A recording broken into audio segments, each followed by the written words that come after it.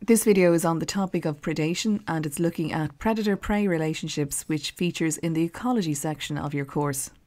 So in ecology, you need to know your definitions really well, and you must check the marking schemes for these, but you could define predation as when an organism catches, kills and eats another organism, and they are of different species, so put that in brackets. The organism that does the catching, killing and eating is the predator, and that which gets eaten is known as the prey.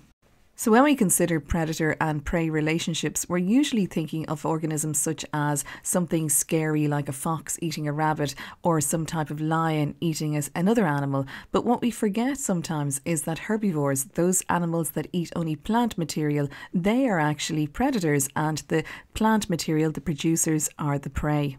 So let's look at the adaptations of predators, and there are both physical and behavioural ones. So bats are really excellent predators, and they are very good at catching their prey, which are these moths, and they do this by echolocation. The bat emits a sound, the sound hits off the moth, returns to the mat, and this is how the bat can figure out where that moth is and go and catch it. And this is an example of a physical adaptation. You don't see bats during the day because they are nocturnal, they only hunt at night, and so this is a behavioural adaptation.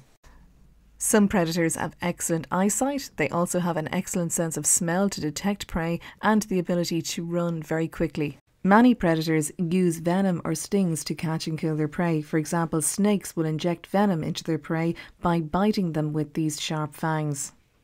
Ladybirds have another type of physical adaptation. They have very strong jaws, and this helps them greatly to catch and kill their prey, aphids. Many hunting techniques developed by predators are an example of behavioural adaptations. For example, many will just wait and sit and bide their time until it's a good chance to get their prey. Others will stalk their prey, and others will hunt in packs or groups. What about the adaptations of prey? How do prey avoid being captured and killed? Well, some prey have great adaptations, both behavioural and physical. So the rabbit here has excellent hearing, so that's a physical adaptation, and he will know very quickly if there's a fox, a predator around, and take evasive action. The action he takes is behavioural. He'll hide away in his burrow. Another physical adaptation of prey and how they avoid being caught is they emit warning calls, or they make a lot of noise. Some organisms have distinctive colouring. For example, bright red is usually a warning to predators, don't eat me, I taste bitter. And many other organisms, although they don't have that bitter taste, they've learned to mimic, or they've evolved to mimic the colours of those other organisms.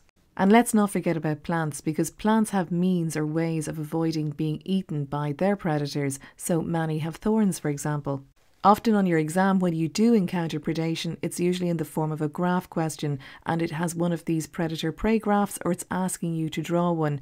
And these graphs are showing the dynamics of the predator-prey relationship. So it's basically showing how the prey is usually high, and then eventually the predator numbers will increase. Eventually the prey numbers will decline. This is usually in response to all those predators moving in, possibly because they're eating all those prey. That's why the numbers go down. But eventually so too will the number of predators. They'll either die because there's no food to eat, or mostly they'll migrate and move away looking for new food. So predation is one way in which population numbers are controlled. So in this predator-prey graph, you can see that the red is the prey and the blue dotted line is the predator. You can see when prey numbers are at their highest, it's because those predator numbers are not matching them. They're not at their highest, and this is what allows for those prey numbers to be at their maximum. However, eventually more predators, their numbers increase. They move into the area in response to all that food, and they start to feed and to kill the prey.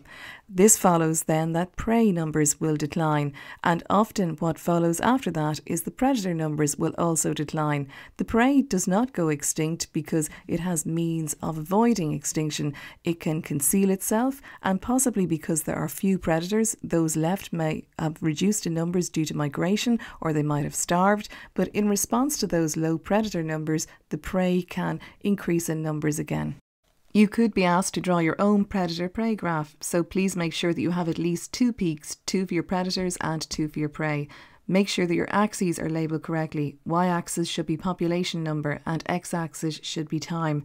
And also ensure that your peaks and your troughs for your predators and your prey are not in sync. So remember that predation is one way in which population numbers are controlled, and also remember that predation is one way in which different species interact.